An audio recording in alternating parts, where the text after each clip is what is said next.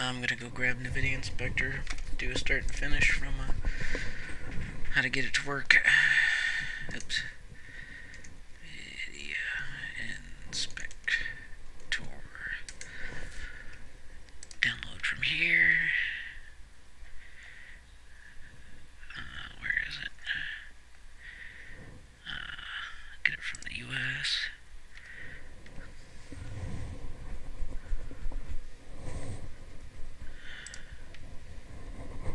Save file.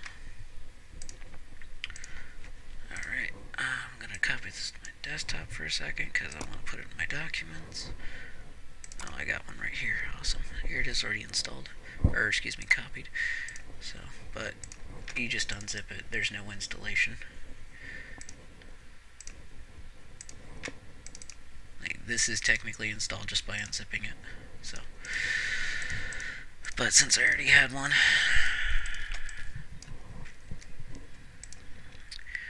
go back to my documents real quick.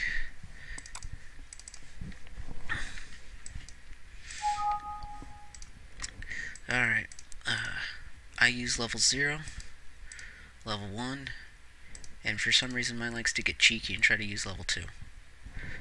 So, but it's fine when I use it, so. I did not mess with any of these settings. These are all stock. I have not changed the voltage or the clock sheet or anything. They are all stock. So, with that said, let's close that. Right click on the program itself, create a shortcut. Right click on the shortcut, go to properties. And we're going to use this at the end of this. See where it says target area? We put a space, and then we copy this into that. And hit apply.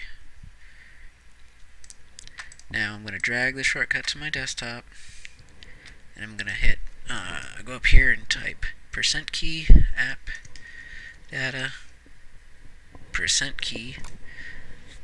That'll take you to users app data roaming. We want to go to Microsoft, Windows. Where was it?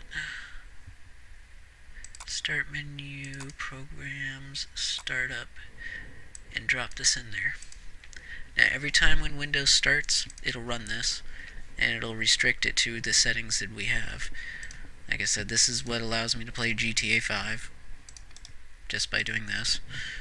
And I'm renaming it and taking off the shortcut because I hate the look of that. So there. But yeah, it all works like that. You're done.